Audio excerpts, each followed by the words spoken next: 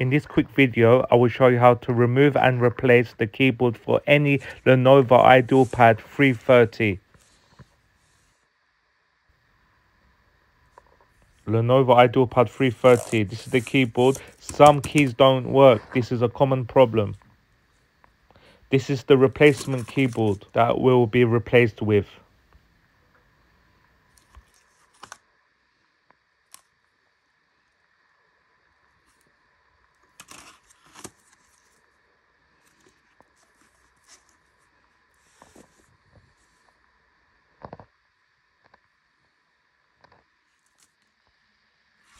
So let's get started. What you need to do, turn the laptop on the other side, remove all these screws.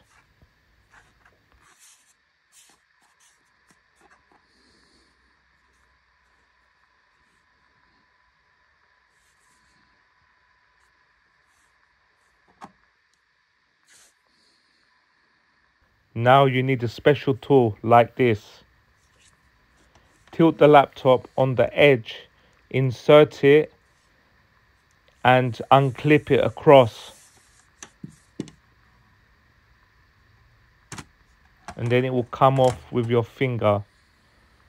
So you take the casing off and this is how it looks like inside.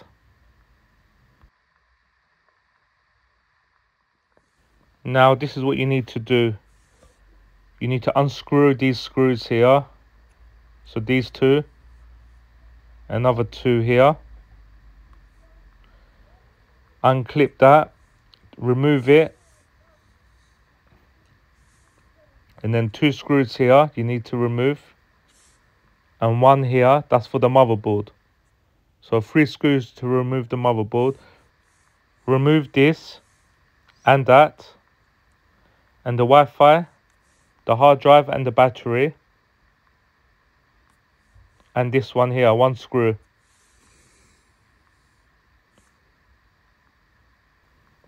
So the battery has 4 screws in total. Don't forget this one, all these, okay? So I want to recap.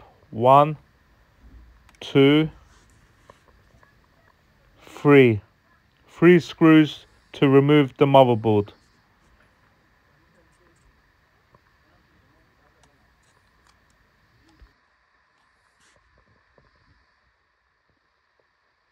Also, don't forget to remove these two from the motherboard. These two are the audio speaker and the CMOS battery. So once you remove the motherboard, it will look like this. This is the keyboard cover for the motherboard. This has to be removed. There's all black clips here that need to be removed. Okay, I've done it already. I just want to show you guys. On your one, it will be all black. You need to remove them with a flathead screwdriver, something sharp. And then with a tool like this, you need to go on the edges and remove it. And then this cover will lift up. It takes time, but it will lift up. Now, this is the keyboard, guys. So this is your keyboard. So what you need to do, this is easy. It just pulls out.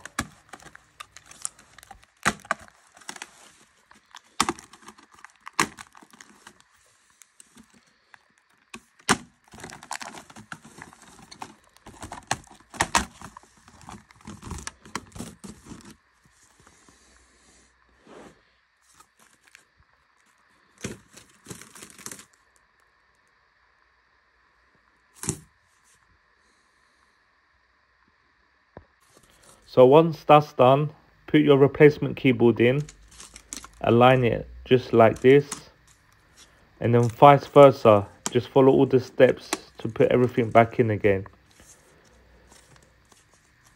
It's very easy, guys. What you can do, if it's a bit flimsy, you can add a bit of super glue to hold the keyboard in place. Once you put the keyboard cover back on, just on the edges, not the keyboard.